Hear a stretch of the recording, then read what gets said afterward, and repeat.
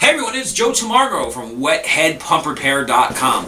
Now, some of you people write into us emails and you always ask us, hey, how do I put the motor bearings back onto my motor shaft without an arbor press? Okay, so here's a trick. We're going to show you today how to put the bearings back onto your motor armature without an arbor press. Okay, so what you want to do is you want to get yourself a 3/4 inch black nipple from Home Depot or Lowe's or something like that. Now, we're promoting those stores. You'd also go to Walmart or your local plumbing supply store, your local plumber in your neighborhood, but you want a 3/4 piece of black nipple.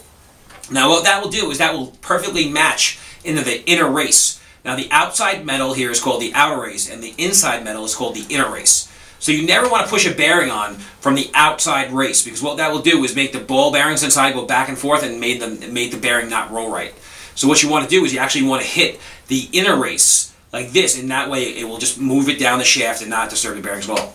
So what we're going to show you is what you want to do is you want to take your shaft like this. You're going to just put your bearing on basically gently like this, basically so it's almost level. You want to take your piece of 3/4 pipe and gently tap it down like that. So basically it's evened out. And then you want to take a hammer and you want to tap it.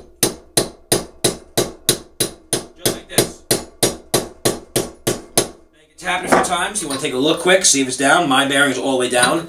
I'm just going to give it one more snug tap. Just like that. And now what it is, your bearing is perfectly on the shaft.